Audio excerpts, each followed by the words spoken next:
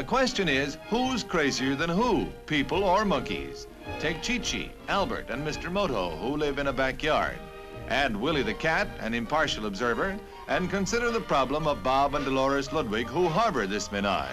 Add all the factors and you get very confused, but they all seem to enjoy themselves, and maybe that's the main thing. But Willie now, ever see a cat let himself be handled like that? Maybe he thinks he's a monkey, or maybe Willie thinks Chi-Chi's a cat, or maybe, why try to explain it?